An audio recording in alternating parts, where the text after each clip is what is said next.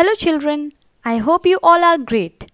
So let's start with our next chapter of chemistry, soil. In this chapter, we will be learning about soil, an important natural resource, layers of soil, components of soil, formation of soil, types of soil, uses of soil, absorption of water by soil, soil and crops, soil erosion, soil pollution.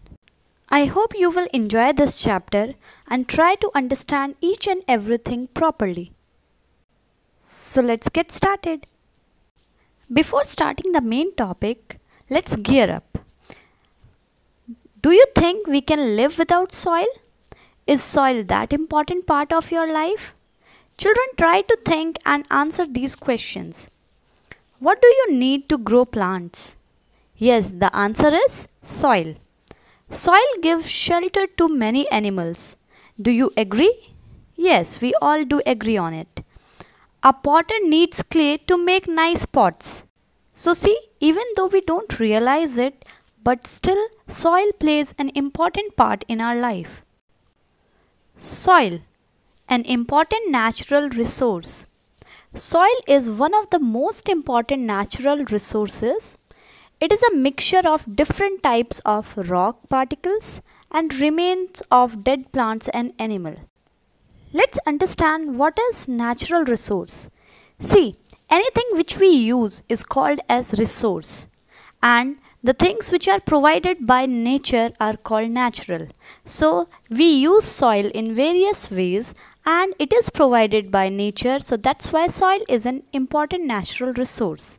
Next, what is soil? Soil is a mixture of different types of rock particles. That is, you will find different sizes of the particles in soil and remains of dead plants and animal. So when a plant dies, it will get mixed into the soil. Same goes with the animals.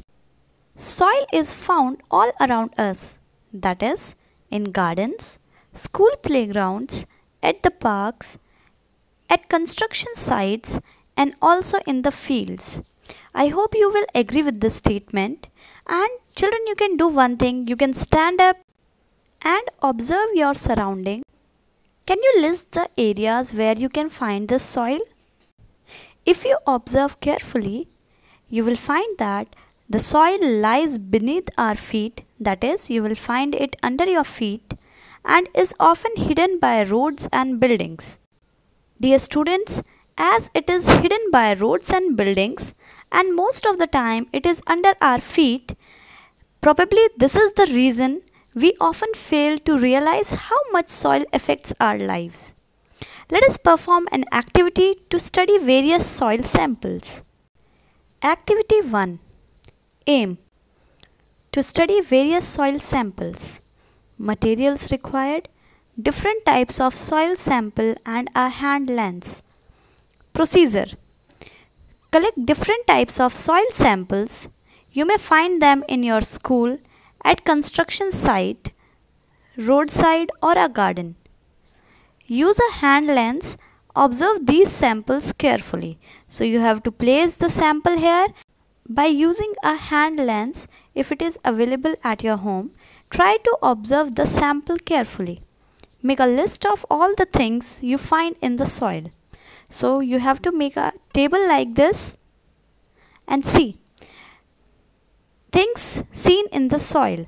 So you can find pieces of grass, pebbles, twigs, dried leaves, some insects also. So here we conclude, soil is a mixture of many substances. It also contains living organisms like insects, earthworms, etc. Children, as it is very difficult to go out and search for various soil, I am showing you few samples of soil. Like this one is the soil from garden. So we call it as garden soil. Please observe it carefully. Now this soil is normally found in the playgrounds. Please observe it carefully. This is the soil which is normally seen at construction sites. Children, I hope you can easily differentiate between different types of soil. Now let's study about layers of soil. Soil is made up of different layers. These layers contain particles of different sizes. Let us perform an activity to make a rough estimate of the amount of different particles present in different layers of soil. So let's do it. Activity 2. Aim to separate the various components of a soil sample into different layers. Materials required: a glass container or an empty jam jar, soil sample, water and a glass rod. Dear children, you have to perform this activity at your home. Procedure. So let's look what you have to do. Take a glass container. You can use an empty jam jar. The purpose for glass container is to see through it. So please mind, it should be a transparent container. Put some soil in it. Fill 3/4 of the container with clean water. Stir the mixture well with a glass rod and secure the lid firmly. Leave the setup undisturbed, preferably for a couple of days in a safe place. Observe carefully the different layers of soil. So when you do this, you will see the different layers of soil will get separated. Observation: the soil separates into different layers. Gravel, that is this layer, settles at the bottom and forms the lowermost layer. And you can see that the gravels consist of larger particles. A layer of sand is formed above the layer of gravel. So just above the layer of gravel, you can see the layer of sand. A layer of clay is formed above the layer of sand. Now the sand particles are smaller than the particles of gravel, and above the sand layer you can see a different layer, and that is the layer of clay. The particles of clay are much smaller than sand particles. Dead leaves and animal remains are seen floating on the water. So here you can see this humus consists of dead leaves and animal remains. It will float on the particle as it is the lightest.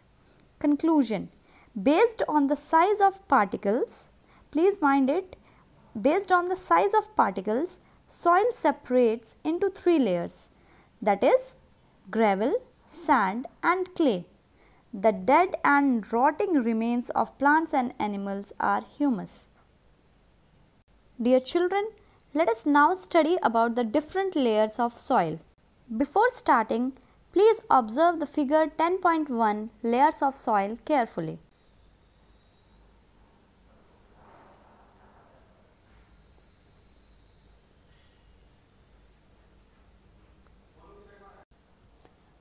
The different layers of soil are also called horizon. So instead of layer, we will be calling them horizon. A vertical section of soil showing its different layers or horizon is known as soil profile. Dear children, this is vertical and this is horizontal. So when we cut the soil vertically, we get the vertical section. And what is soil profile? It is a vertical section of soil in which you can see the different layers or horizon. So here we come with a very important definition of soil profile. Please try to repeat it again with me. A vertical section of soil showing all different layers or horizon is called as soil profile. So can you call this diagram a soil profile? Yes, you are correct. It is a diagram of soil profile. The different horizon of soil are as follows. The first one is a horizon, which is also known as topsoil. Please see the topsoil here and just note that all the vegetation is found on topsoil. Second, B horizon, also known as subsoil. Can you see the subsoil here? The subsoil is also known as B horizon. It is just below the topsoil. Third one, C horizon, also known as parent rock Can you see the parent rock? Yes, it is here. So it is just below the subsoil. Below the sea horizon, bedrock is found, which is very hard and solid rock. This is bedrock and it consists of solid rocks. That's why it is very hard. Now let's study these two new words. Soil profile. As you all know, series of horizontal layers of soil.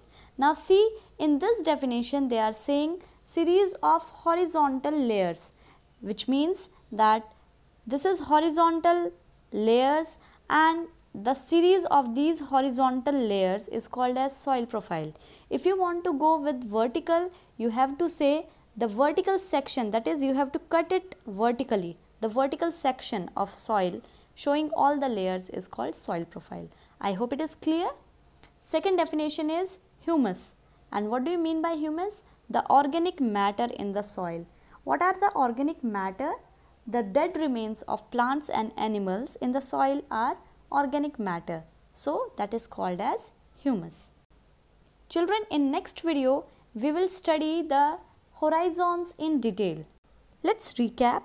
In this video we studied the soil is an important natural resource, and then we did an activity in which we observed the different types of soils. Then we studied about layers of soil. For that also we performed an activity. Then we learnt about different layers of soil, that is topsoil, subsoil, parent rock, and below all these layers we have bedrock. Now children, let's discuss these two questions. You have to write it in your notebook also. You will receive a PDF file at the end of the chapter for the question answers. So the first question is, name the uppermost layer of the soil. And the answer will be topsoil, or you can call it as a horizon. The second question, which layer of soil is called parent rock? The answer to this question is sea horizon. I hope you enjoyed the video. We'll meet in the next video. Till then, keep smiling, take care and enjoy your day.